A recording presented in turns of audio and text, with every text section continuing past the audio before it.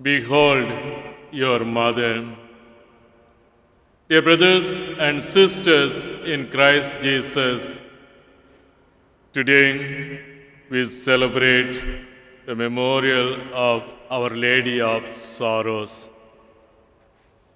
How can we put flesh to the command of Jesus to John? Behold your mother. It is to respect and to take care of our universal mother and our biological mother. The Blessed Mother must be respected and venerated by all of us. The question is, in what way? By giving her honor the way the Church honors her.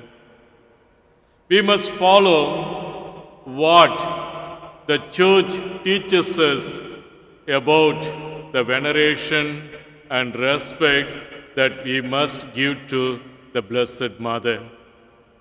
For example, in the praying of the Holy Rosary, the Church encourages to make the Rosary as our family prayer, because this will keep the family together, and this is true.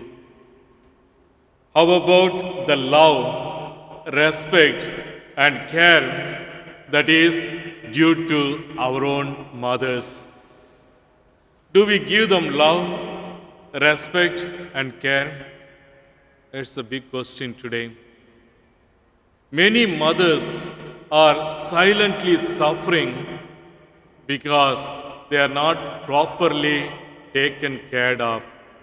They are not respected and loved anymore. We must always give our mother what is due to them.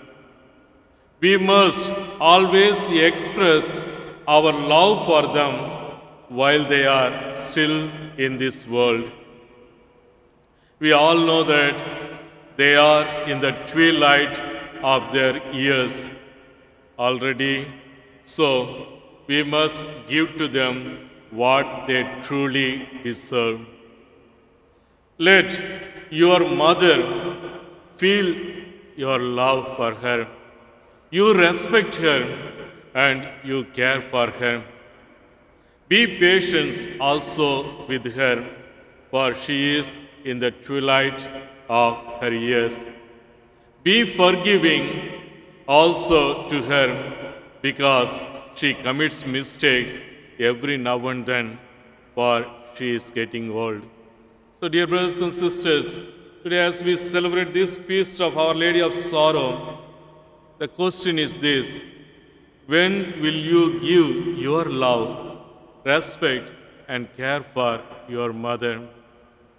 When she is not anymore able to hear it, feel it, and respond to it.